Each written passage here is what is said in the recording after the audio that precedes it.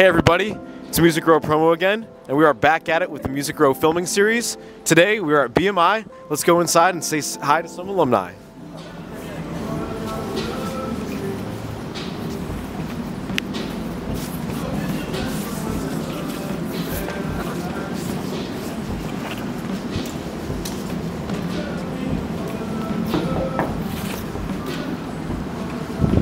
Hey, I'm Alex. Nice to meet you. I'm Marianne. Nice to meet you. Nice to meet you too.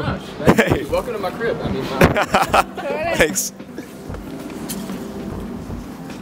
Glad you're here. Thank you. So, what year did both of you graduate from Belmont? I graduated in December 2010. And I graduated in December of 2015. Very nice. Now, what are your current positions here at BMI? I'm Associate Director of Creative. Director of Creative. This is the creative department. This is the door that they still let us come in every day. Top security. Got Mason Hunter.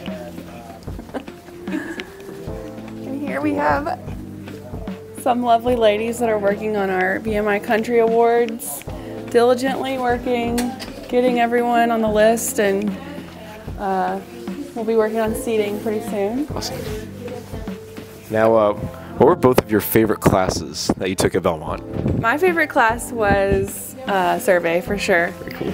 I had Shelby Kennedy. He was awesome. My favorite class was probably copyright law. Okay. With Cheryl Slay Carr, because she was scary but also awesome and pushed me quite a bit. So that was probably my favorite. Did you have any favorite organizations that you were involved in at Belmont? I love Service Corps. Lots of good opportunities to be around events and learn how they work and meet a bunch of cool people. I love being a tour guide.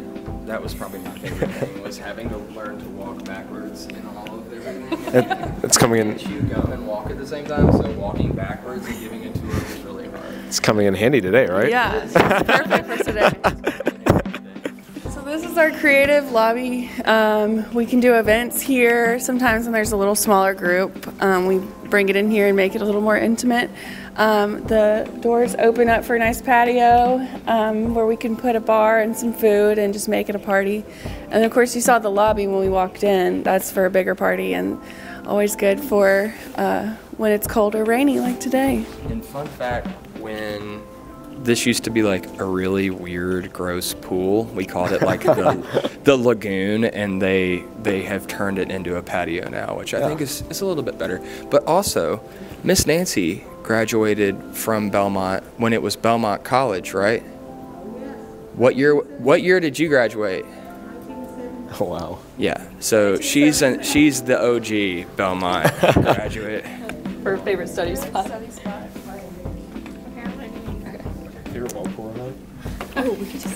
Well, back in my day, it was called Combo. Not well core.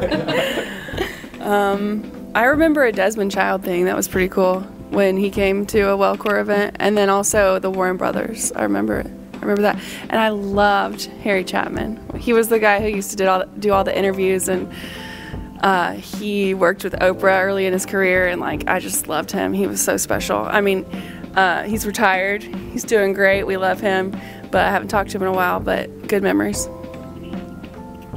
Favorite study spot was either McDougal's or the what do you call those, gazebos outside of Hale Hall. Yeah. Even though it was extremely cliche, like I loved going to the gazebo because it was quiet. So yeah, either one or the other. Love it. Yeah. Awesome. Should we show you all the cafe? Yeah. Sure. Come this way. Marianne This really is Cribs. She watches more. She We're watches MTV. more Vogue than I do, so this is a lot easier for her. See, I can do it too. These pictures are kind of cool. Yeah. These are first-time winners. Here you see Ernest laying down in front of me and Elle King, and we're actively having a conversation about how awkward he is here. Here's Belmont alum Brindley Addington. Who else went to Belmont? I think just me and you. No. Probably more. Anyway. Lots of pictures. This is from the Bluebird thing that we did at, well, at the Bluebird, but it was the CMT Next Women of Country collab. Yep. This was our big Luke Combs parking lot party, #1 party. All of these back here are millionaire performances, so we award people when their song has been streamed or played 1,000,000 times, which is pretty cool because you can see there's like dozens of them for him, so pretty crazy. This was just a casual picture of Luke Combs and 8,000 of his closest friends hanging out in our parking lot. That was a good day. Should we go to the cafe? Haley Witter's opened for him that night, and she's Belmont alum too. She was a friend of mine at school. Oh, nice. Hey, Mason. That's Mason. He didn't There's go to Belmont. Mason Hunter. Mason didn't go to Belmont, but Mason's okay. We like Mason.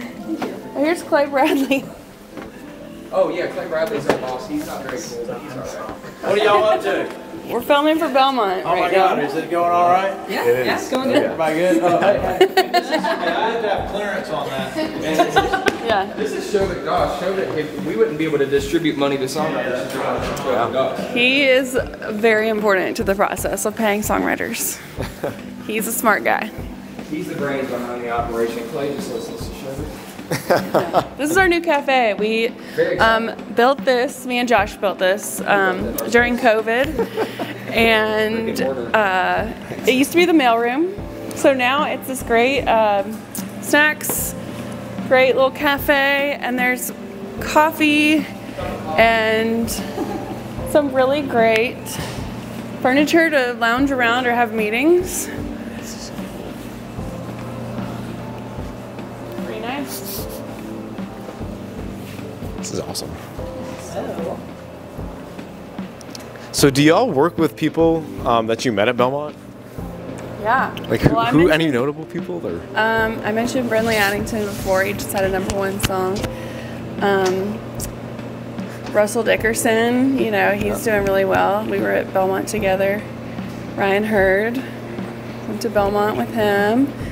Joey Hyde, who at the time was called Joe Hooger Hyde, and I like to say that Hooger is silent now. If he sees this, he'll like that. He knows. What about you? Devin Dawson. You were there at the same time as FGL too, right? Oh, that's right. So yeah, I think best memory, one of the best memories was meeting Tyler Hubbard, and he had just met Brian Kelly and was telling me about how they were writing songs together, and you know, he was all excited. So seeing the formation of Florida Georgia Line was pretty cool, and like very, I remember walking across campus and Tyler was parked where he shouldn't have been parked in front of Massey, and he had this giant blue truck with his phone number on the back because he had like a car detailing service. And he asked, yeah, he asked if he could play me some songs. And so we got up in his truck and listened, and it was like this mix of country and hip hop stuff that you kind of know Florida Georgia Line as now. But it was something I'd never heard. It was so different and fresh, and I just thought it was so cool. And I can picture it, you know, with Massey like right here. It was really cool. It's a good memory. I remember, I think one of the cooler moments for me when I was there was that I've got this awkward cut. One of the cooler things was like Emily Wiseman and Devin Dawson were both there at the same time that I was there, and I remember both of them being like going through the motions of trying to find a publishing deal and figuring out what, you know, they wanted to do, but seeing both of them graduate with a publishing deal, I was like, whoa. Like, they're actually doing it, and you're capable of doing it, and I thought that was definitely a core memory for me, is seeing them both accomplish that and pull that off. Yeah. Should we go upstairs? All right. So now we're taking you up to 6th floor, and this is where we have our rooftop parties. A series that we do through the summer is called Rooftop on the Row, and It's also it's a convenient lot to of see fun. Belmont from our rooftop. Yes. From Belmont to down the street.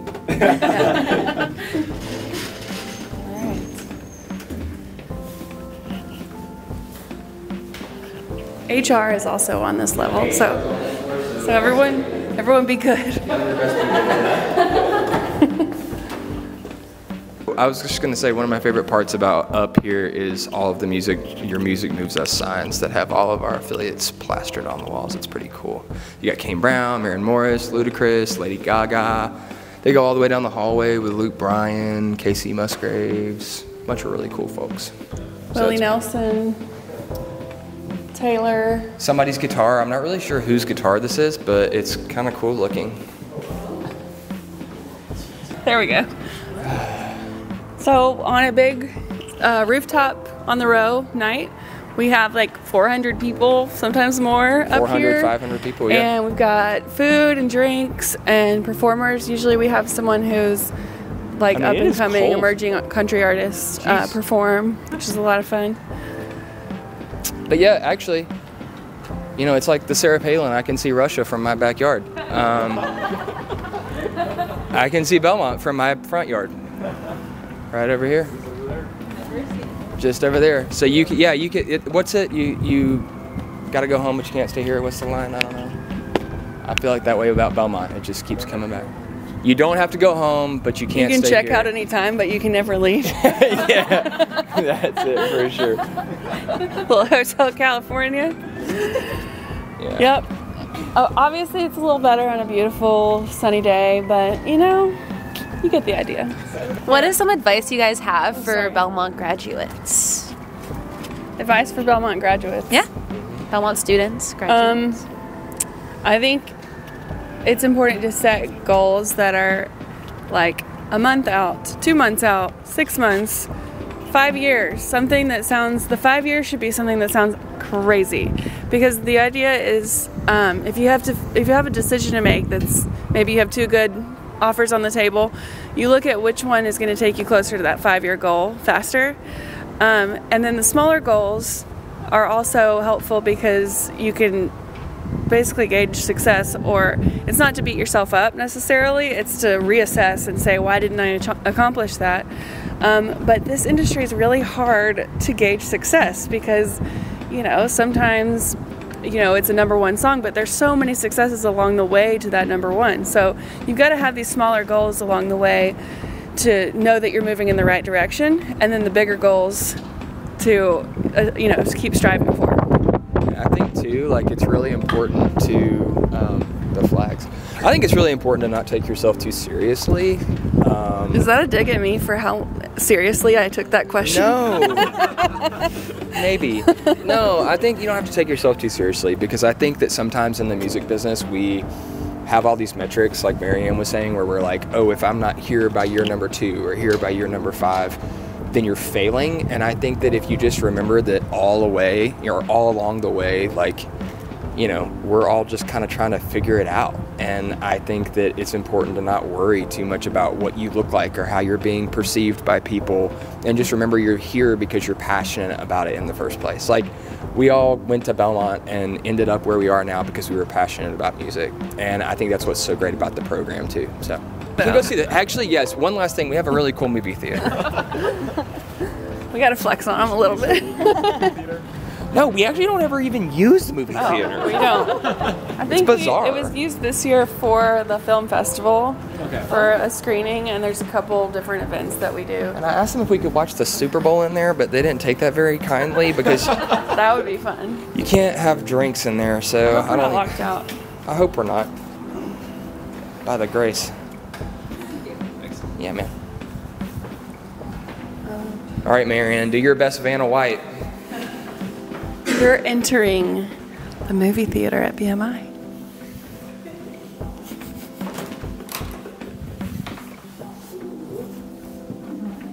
It's our own private screening room. This is where I watch the news. Thanks for coming by. This was so great. Thanks for having us. Appreciate it. Thank you. Thank you. Thanks. Thank you so much. Thank you, too. Okay, now get out. Yeah, get out of here. No, come back anytime. Bye. Thank you. Come back, but call us first.